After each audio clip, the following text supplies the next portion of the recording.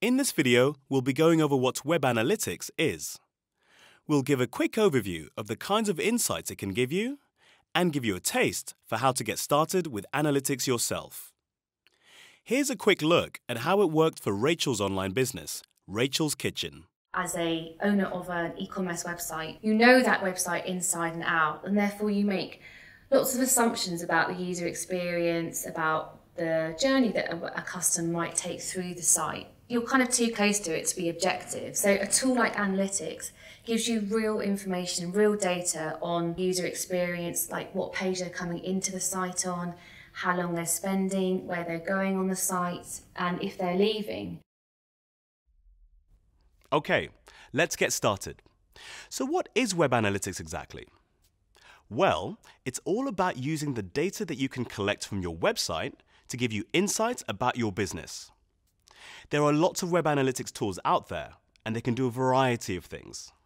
Since we're just getting started, we'll focus on the basics and talk about ways analytics can help you no matter which specific tool you use. Web Analytics helps you by providing data. First, let's look at the different types of data. Let's start with a metric. This is basically anything you can count, such as unique visitors or time spent on site. Now, these are two great examples. If you sell things on your website, you can track how much money you're making or how many products you're selling. If your goal is to get people to read your website, you can track the number of times somebody looked at a blog post or the amount of time that they spent on it. All of these are called metrics. You'll generally analyze metrics by using what are called dimensions. That's another type of data, but let's come back to that in just a minute. When you're first starting out with analytics, you might feel like you're swimming in an ocean of metrics, but you'll quickly get used to navigating all this data. So, what do you do with it? Well, you can use Web Analytics tools to learn more about your website's visitors.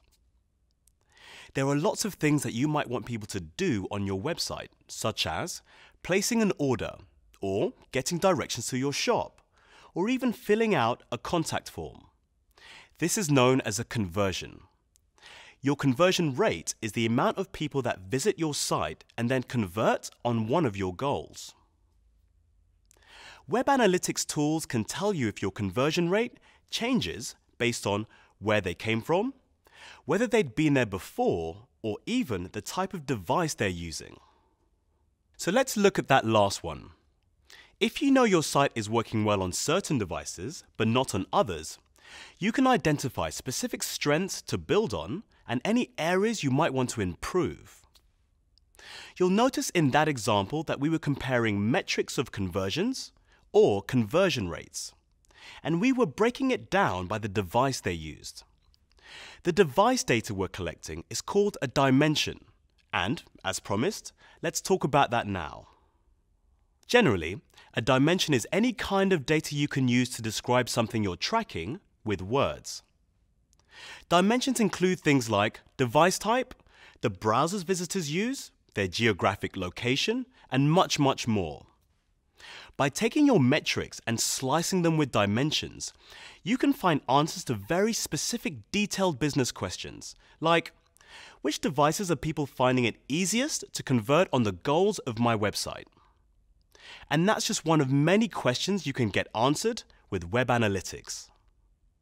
Here's another one.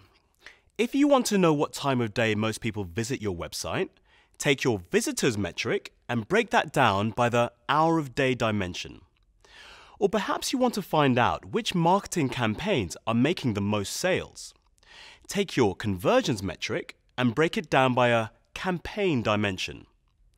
As you deep dive into your own Web Analytics reports, you'll be able to see which metrics and dimensions are being tracked, and you can then combine them, slice and dice them, to answer the questions that you care most about. If you haven't started with an analytics tool yet, you'll probably want to choose one to install, and most have a pretty similar setup. First, you need to copy and paste some special code onto your web pages. The analytics tool will then start tracking a lot of things on its own, but you might want to configure them to track specific things that are unique to your business and your goals.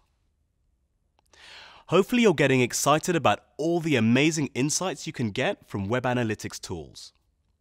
It's another important tool in your online arsenal. If this seems like a lot to take in, don't worry.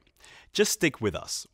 We're going to be covering all the terminology and the basics of how you can use web analytics to measure how you're doing with digital. We'll show you how to see whether visitors convert on your goals and how to find out which kinds of visitors perform better than others. On top of that, we'll even go into using analytics to measure and improve your paid and organic search engine campaigns.